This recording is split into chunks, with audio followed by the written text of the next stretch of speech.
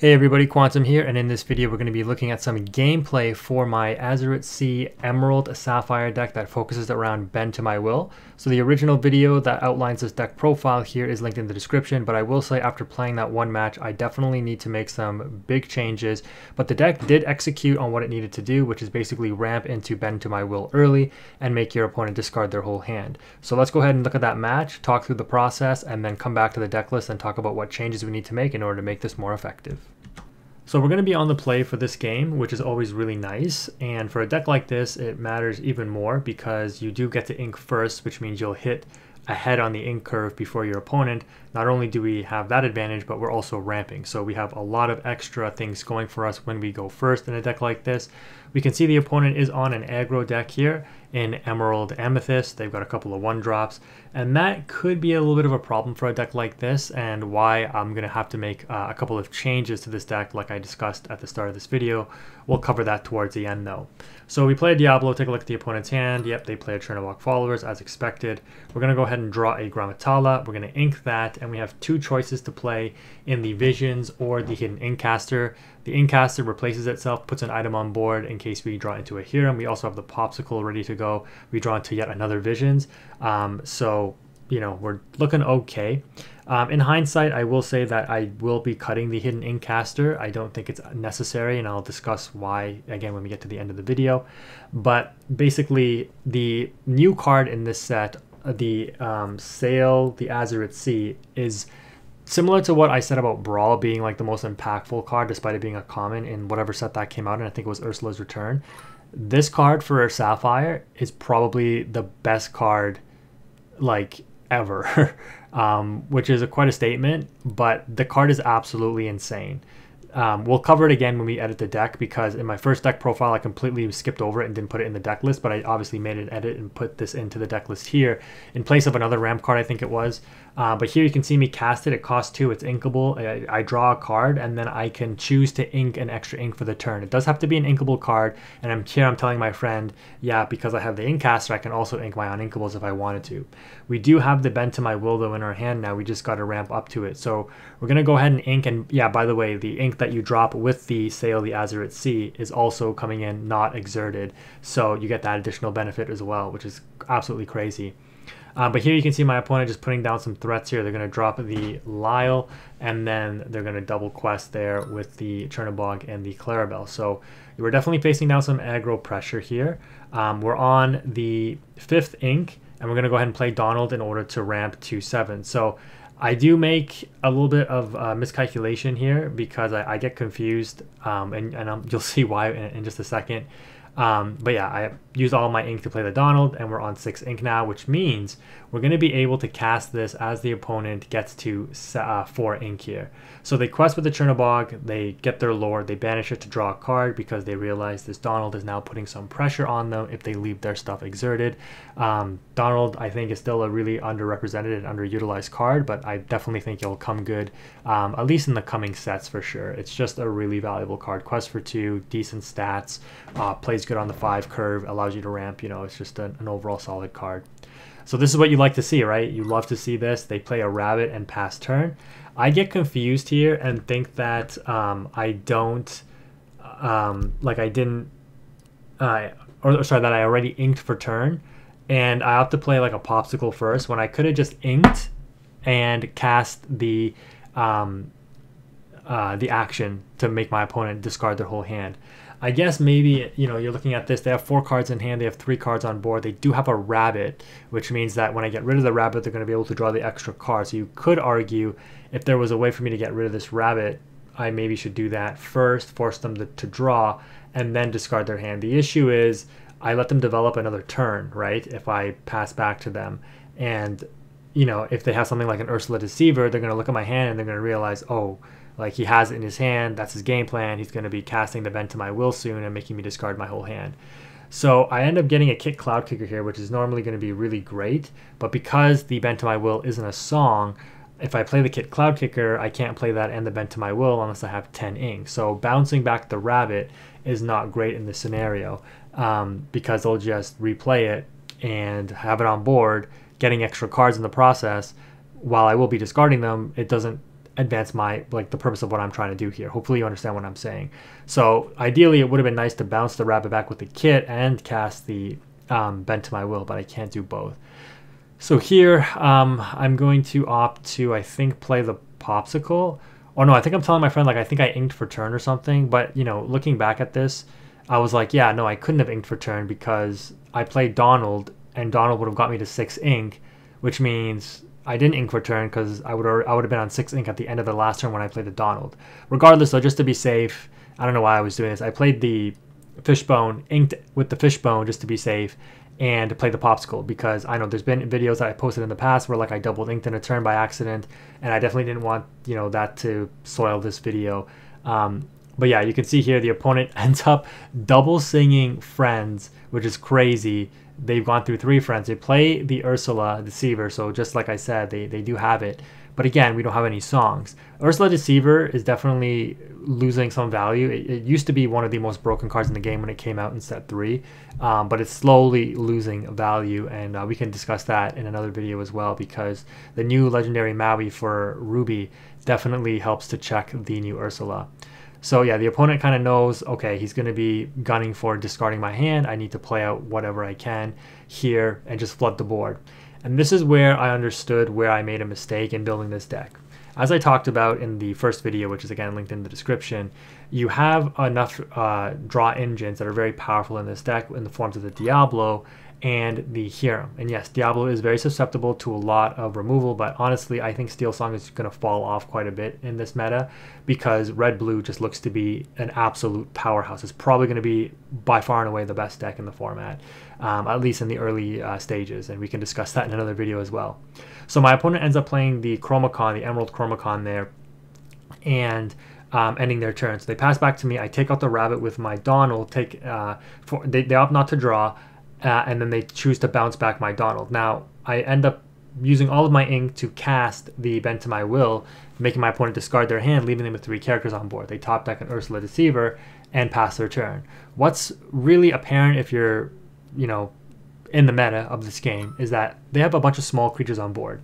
And what would have worked really well, which I'm not running in this deck, and I talked about why I wasn't running it, which I now realize is a huge mistake, their board is very susceptible to an Under the Sea.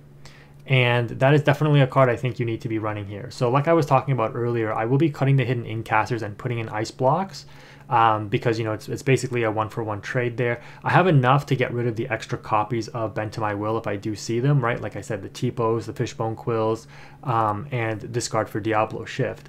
But because of the Diablo draw and the Hiram draws, I'm likely to see and sit on something like an Under the Sea that I'll hopefully be able to sing with things like the Donald and the Hiram and the Grammatala, whatever's on board in combination, in order to just wipe up my opponent's field. If I had the Under the Sea, I can even hardcast it in this scenario, right? My opponent would be on absolutely nothing, right? But because I am playing a very low character count, and I'm relying basically on Donald and Cricky to quest for me, which I do have in my hand to be fair, but I just can't develop the board well enough in order to get them to stick and have an impact. It's just not going to be enough to deal with what the opponent already had on board. And to be fair, my opponent is on an aggro deck, but this is definitely a deficiency in the deck. So maybe against a slower deck, like a Sapphire ramp deck, you could get away with a build like this without the Under the Sea. But again, playing another high cost uninkable action / song isn't necessarily all that bad because you have ways to ink them if you need to and or use them with the Diablo discard, right?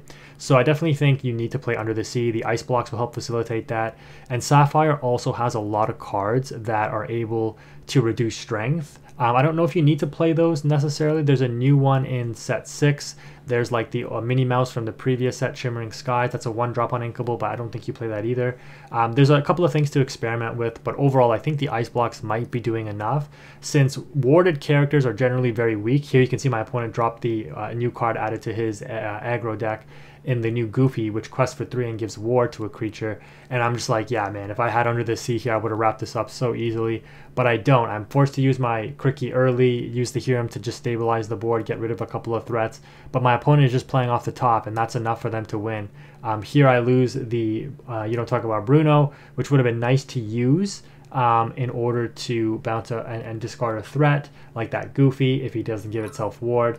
But right now there's just nothing I can do here. So yeah, the opponent only needs 3 more lore to win the game. I have to out the Goofy, which quests for 3, as well as 2 other characters, and then they still quest up to 19 anyways, and they probably top deck a character, if not a goat, because they're on Amethyst, to win the game.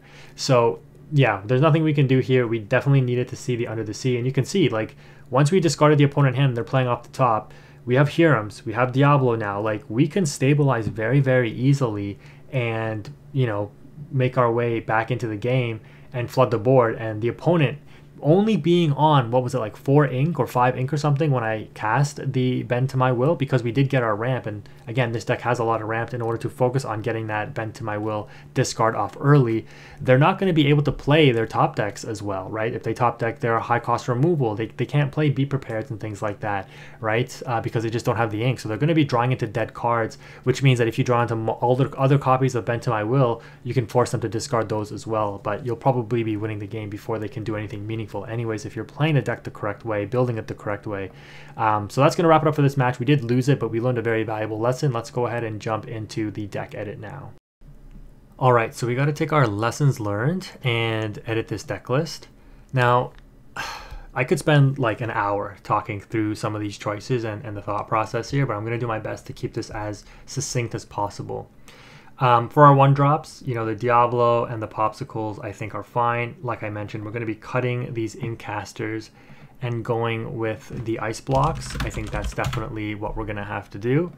Do you play 4 or can you play 3? I think normally you could play 3. Okay, I was like, why does it say 1? But yes, it's 3 there. It's hard to otherwise justify playing that many, because if you see like 2 or 3 really early on, they just have no impact. You really only want to see 1, maybe 2 by the mid game in order to proc the ability to actually have some significance here. But if we filter by items, what other items could we play for the Hero engine? You know, we got some new Emerald items in these Big Hero 6 items, which I've never seen that movie, but my wife has, and she says it's decent. We've got this Transport Pod. Move a character to a location for free, which is interesting. We don't care about the Prince John Mirror. This Obscura Sphere is interesting. This Signed Contract is also interesting. Again, limited cards with limited utility. We could opt to say play Emerald Chromacon, but we don't have that many characters to really benefit off of a card like that. The Vision Slab is interesting to floodgate certain decks, air quotes, with the damage counters not being able to be removed, but again, very niche application. So not too much to really get here. The Stolen Scimitar is interesting as well. Let's see. Like, again, we don't play enough characters to benefit off of Greatstone Dragon. I think Lucky Dime is not a great card in this deck. We wouldn't play Maurice's Workshop. You could opt for a Fang Crossbow. This could be an interesting card to play because it's kind of like an Ice Block, but you have to pay for it, but it is inkable. And in certain scenarios, the extra 1 strength reduction could matter for Singing Under the Sea. So this would be a decent option as a 1-of maybe, just so that we don't end up cluttering up too much with Ice Blocks in the opening hand. I think that's good, and that keeps us at our 12 items here. So that's good. Next thing, we've got to include the Under the Sea. So like I just showed you in that matchup, being able to clear an opponent's board after you've Bend to My Will, discarded their hand, is very good. Now, I think most people would opt to play 3. I'm going to play 4, and that puts us at 66 cards. So the Mother Gothel, while it is good, I think it is a little underwhelming. While paying 5 for her ability isn't really anything in a deck like this that ramps so much, the issue is, you know, you still have to pay ink to play her. So if you play her, that's taking up a lot of your ink for the turn, limiting your further interactions, versus something like Singing A Mother Knows Best, which you can bounce a card back to your opponent's hand, then hard cast the Bend to My Will in order to discard the card you just bounced, is even stronger. The issue there, of course, is that you're running even more uninkables. So the Bruno and the You're Welcome kind of fill that role in being your outs to bigger threats post Bend to My Will, or even, you know, with You're Welcome singing it, and then after they've drawn their 2 off the You're Welcome, Bend to My Will, discard their whole hand. The Under the Sea being a sing together card is relevant. Obviously, we don't have singers in an ink pairing like this. So that's why something like playing Grammatala's is useful, being a body that can replace itself in a decent stat line. I was looking through the 4-cost cards, and there was nothing really else that I think would benefit in this slot more than the Grandma. But yeah, I mean, being able to sing with Grandma, Diablo, and maybe just another low-cost character like a Tipo or something is nice. We're down to 63 cards though, so we do have to cut some things in order to make this more efficient. And again, you can see like on the character count, we're very thin because, yeah, these actions, you know, they're just, the deck is based on the Bend to My Will, and it is very powerful. The Vision and the Sail, I think, are staples. Like, I think you have to be playing these. They're just too good not to play. Like the Visions is technically a tempo loss card, right? Because you have to pay 2 ink. But again, in a deck where you're able to get your ramp off, it's very inconsequential. But I do think one other thing this deck is lacking, in addition to, we definitely need the Under the Sea for our board removal. Like, you can also opt for Let It Goes, but I think Bruno's are just better anyways. But we're missing a hard like hitter, a hard game ender. So we cap out at 5-cost characters. And if we switch this over to characters, let go of the, oh yeah, cost on 5. Like, there's nothing really here that we would opt to play that would benefit the strategy. I thought about including Pete just because he's a ward character that could potentially get up to 4 lore to quest with, but I just don't think that's overly realistic. Being a 5-cost character with ward is nice because it means he's protected in order to sing our songs that we need him to sing. You don't need to play the Lucifer or the Bell, of course. There's nothing really else in the 5-cost slot that I think really catches my eye. This Cusco is interesting, but again, like, you're not going to really want to use him as a singer because you're going to want to quest with him. But the nice thing about Cusco is you can use, oh no, Kid Cloud Cricket says opposing character, so you can't bounce itself, which is unfortunate. This Baymax is interesting. But again, he'd be better off in a red-blue deck where you have you're more prone to damaging your characters. The King Candy is also a decent card, but again, being uninkable really hurts, and we'd probably want to play the 1-drop shift target as well, which we don't have room for. So nothing really in the 5-cost slot. In 6, none of these are really all that relevant for this build here. The John Silver is always nice. The Lady Tremaine only quests for 1, but recurring in action is really nice. Playing an Aerial is an option, but it is a huge risk because if we do run into other Sapphire decks that just play more items than we do, like, the Aerial is absolutely useless, right?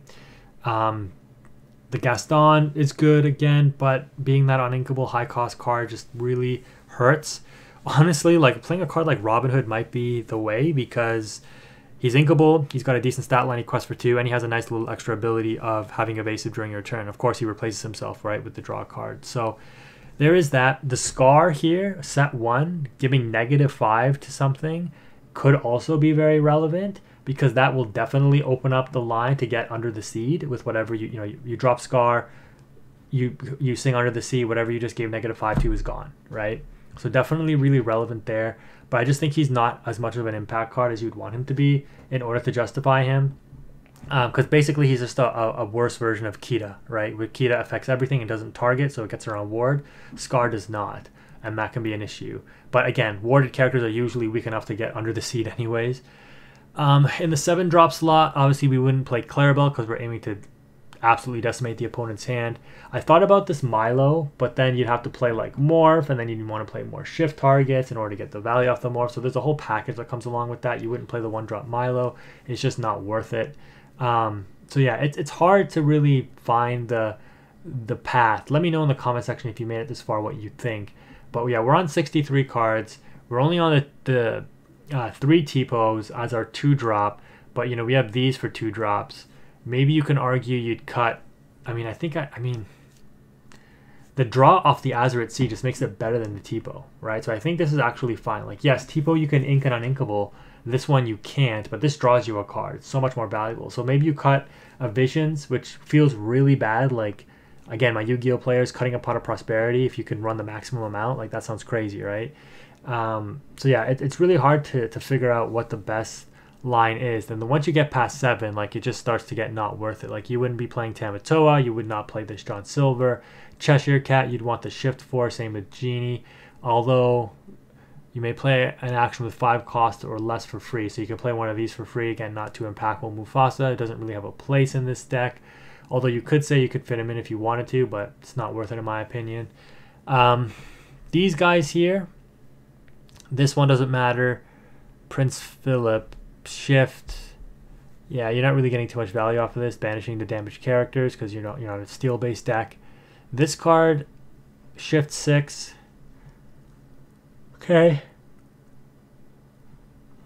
Not relevant for our deck at all. 6/10 though, interesting. And yeah, we don't play enough to value off of the Sheriff or the Triton, and it's just too expensive. So yeah, I don't know. We need to refine it some more. We need to definitely cut some cards. Maybe you do have to cut an Under the Sea, because again, you're really only aiming to, like, you can cut maybe one of each of these, Bend to My Will and Under the Sea, because they both kind of function as wipes, right? Like wiping your hand, wiping your board. So yeah, maybe you could get away with that if you're still running 4 visions, because this can set you up into these. But yeah, it's a hard sell. So we should be on 61 now. Yeah.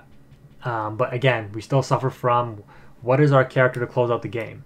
Like, you can argue that if you're playing Under the Sea, you don't need to play Cricky, because the Under the Sea will do the job the Cricky is meant to do, where Cricky beefs up your field, which may or may not be existent, and you can then use your characters to take out whatever your opponent has, which is not great because you'll likely be trading out your cards for your opponents, whereas the Under the Sea just gets rid of them all for free, assuming they're under the 2 strength.